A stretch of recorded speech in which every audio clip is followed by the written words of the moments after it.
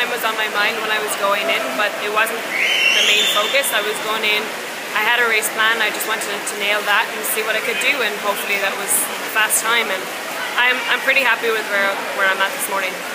I'm super excited about being long course tonight. I actually prefer racing long course, so I'm expecting a good race. I mean, there's Tara Van Bylen and Erin Stamp in the race too, so I expect it to be exciting, but I'm going to stick to my race plan and see what I got.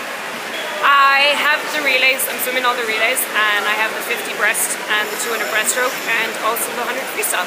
And I knew back in September that I had this meet, and I was just going to use that as preparation for World Championships and just to kind of see what I got and like nail my race plan, and so far it's working out pretty well.